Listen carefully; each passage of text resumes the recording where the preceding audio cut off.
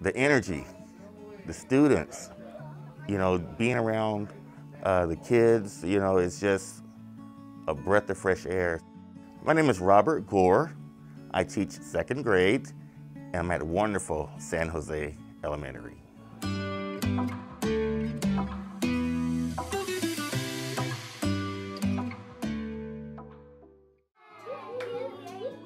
My students they're the reason that I'm here.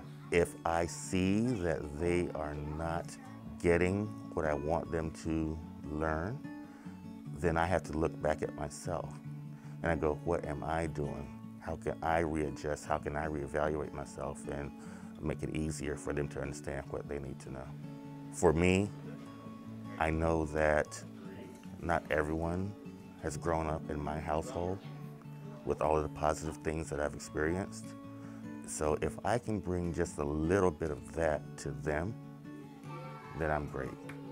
The accomplishment that fills me with pride, I would say, is having former students that I've taught that have gone on and have become parents, and now having their children here requesting Mr. Gore. That's an accomplishment, and that makes me really proud that I've impacted someone's life in such a positive manner. Who's lightning smart?